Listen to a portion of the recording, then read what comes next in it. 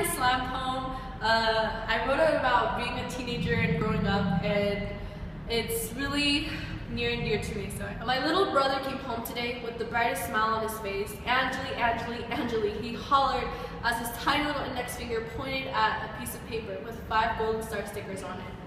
I got 5 stars today because my teacher said I wrote the alphabet perfectly. Although I was proud of the little kid, I felt this emptiness creeping up inside of me. I felt this sense of envy, and I couldn't find the right words to escape from my lips in order to express the emotions I felt staring at that paper. Remember when we were a child and our worth was defined by how many golden star stickers we were given? When I was a child, I wore this denim dress over a pair of jeans that no one laughed at me for. The only thing I worried about was running as fast as I could to jump on a swing before another kid could steal it away from me.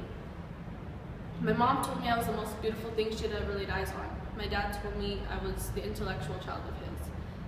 How their eyes would gleam when they praised their eldest child. When time got the best of me and I came of age, I guess it was true that the life I lived before was spent playing with dolls, but I now wake up every single day trying to look like one. High school didn't consist of gleaming golden star stickers. High school was coming into realization that you are not good enough. High school was disappointment in my parents' eyes. Everyone became defined by their test scores. Everyone became just another product of a failed creation. Everyone filled with opinions, confusion, resentment. I guess you could say we're all just heaving through corrupted lungs at this point. I wanted freedom, but I had a little too much fun. I wanted happiness, but I found chaos. I wanted to become better, but my feet has failed me. I was given a voice to begin with, yet silence became a luxury.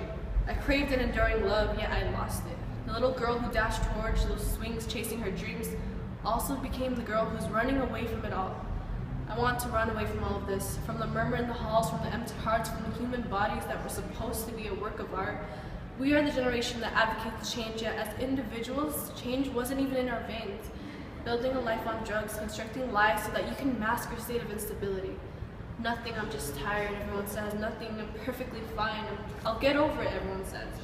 You're not over it if you're laying in bed at night with your eyes wide open, asking yourself, what the hell is wrong with you?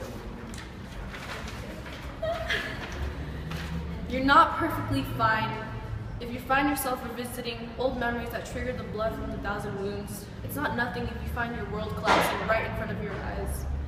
But you see, the money will never be enough, the love will never be enough, the trust will never be enough, the drugs will never be enough. There is one thing that is. The one thing we all seem to disregard all the time because our minds are clouded by the darkness. It's hope. The last thing is hope. The hope that one day you'll wake up and you won't miss the boy that swore to never break your heart. The hope that one day you'll forget all of those scars people left on your beautiful body.